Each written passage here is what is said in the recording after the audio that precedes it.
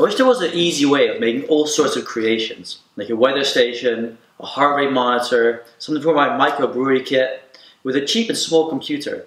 People all over the world would get into making all sorts of stuff. There is! Raspberry Pi! A Raspberry Pi is a single-board computer that packs all of what's inside a normal computer onto a board the size of a credit card. So it's a small computer? Exactly! They were first developed as a tool to help teach programming and computer science, but now people use them all over the world for all sorts of creative projects. So what is it that allows you to make these cool projects? GPIO pins, my friend.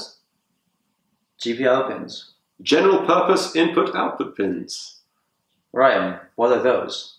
Well, an input is something like your ear. It accepts information. Or in electronics, it could be a temperature sensor or a microphone. An output is something like my mouth.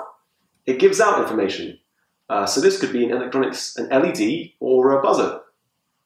These pins can do both, just like in these projects. Raspberry Pi powered video games console. The inputs are buttons and the output is a screen. A vegetable drum kit. The inputs are vegetables connected to a capacitive touch sensor. The output is a speaker. Autonomous quadcopter. The inputs are tilt sensors and GPS. The output is motors connected to a propeller.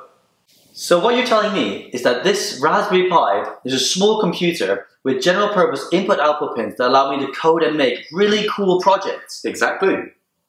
It's pretty cool, isn't it? That's really neat, man. It's pretty cool.